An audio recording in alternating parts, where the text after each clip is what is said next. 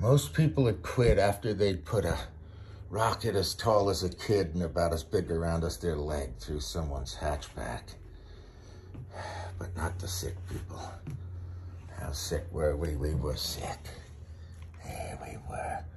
There's me after I successfully got a 2-stage going. Yes, 20 years in AAA I spent. Indeed. So I put a hatchback, or I put a rocket through someone's hatchback. Flying on some engines like these for lower and upper stage engines.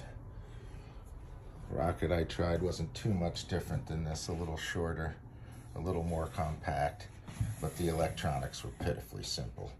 Just had a switch that tried to light the upper stage motor from a 9-volt battery.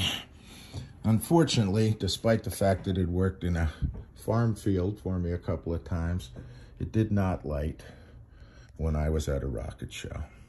So I came back with this engineering tour de force. This thing does continuity checks on 3 timer events that have been built into this board.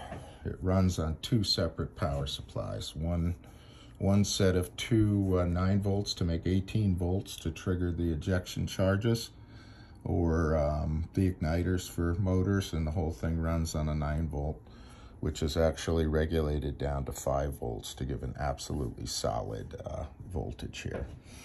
This thing would be triggered by the fact that it would leave the pad and there would be a little set of rollers and it would yank a stick out.